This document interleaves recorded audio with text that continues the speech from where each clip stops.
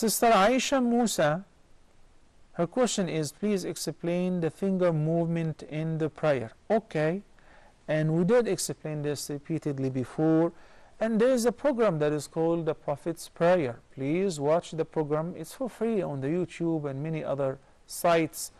It will help you a great deal to pray as the Prophet ﷺ used to pray.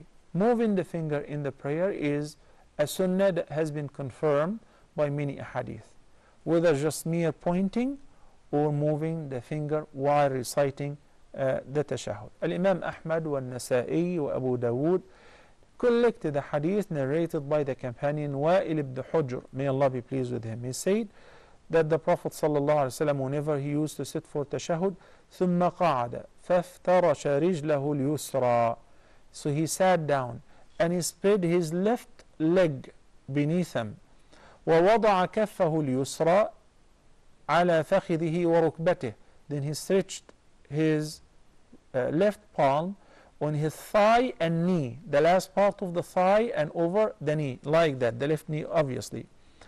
ثم قبض ثنتين, we're talking about now with the right hand, من أصابعه وحلق, he made this circle with the middle finger and the thumb, and he pointed with the index finger. وحلق حلقة ثم رفع إصبعه فرأيته يحركها يدعو بها. So I have noticed that he was moving his finger and he was making dua. This statement made scholars have different opinions, whether يحركها يدعو بها, that whether he was moving the finger up and down all the time, or only whenever he would make dua such as Allahumma salli ala Muhammadin wa ala ali Muhammad, or whenever he would say Ashhadu an la ilaha illallah. So all of that is valid, you know.